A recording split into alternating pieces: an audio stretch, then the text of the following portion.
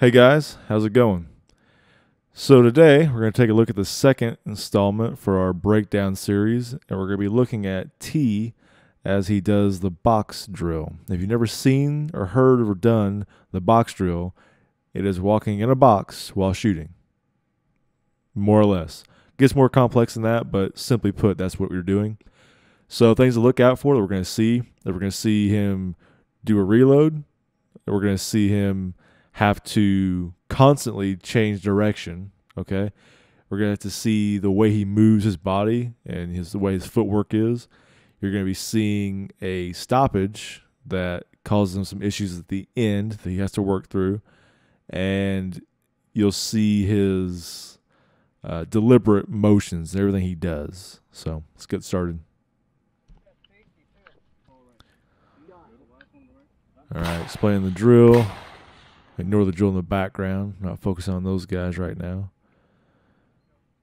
All right, get on target.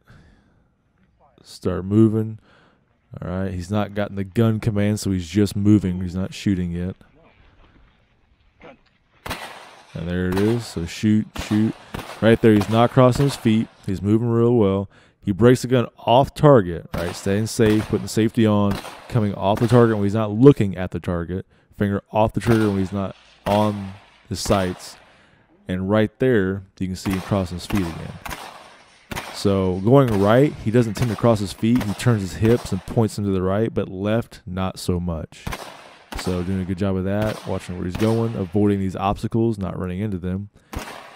So he's doing good. Now, look how short and choppy his steps are. He's not stepping out very far, so he's prioritizing shooting over moving. So right there, he kind of picked up the cadence of fire to cover his lull. That was pretty good. So right there, he's crossing his feet again. But you see here, even when he's walking forward, his steps are very, very step-like. So, yeah, you're walking in a circle or a square, but you're not just walking. You're trying to stride and glide and really move, but move smoothly. So here's that issue I was talking about. He took out a magazine that could have caused an issue, and before he fixed the issue, he put a new mag into the gun, which caused him to have to ditch the entire magazine, loaded, and then clear this with a mortaring technique, and then draw a third mag, and then the charging handle runs, he gets a round off, and then they stop the drill.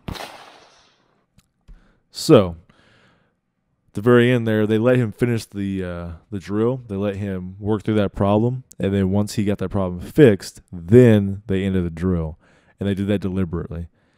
So, all in all, a pretty decent run. I think it may have been his first time doing this with a rifle, especially with the AR. This is an AK guy.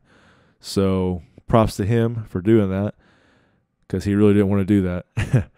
But that was this drill, the Rifle 1 class for regular guy training right there. Guy in the middle wearing the Rick and Morty shirt, Mr. Christopher Bondy himself. If this video helps you guys out, leave us a like. If you want to be featured in this series, send us a clip of your training so we can break it down here on the channel. Y'all take it easy, stay safe, and as always, sharpen your skills.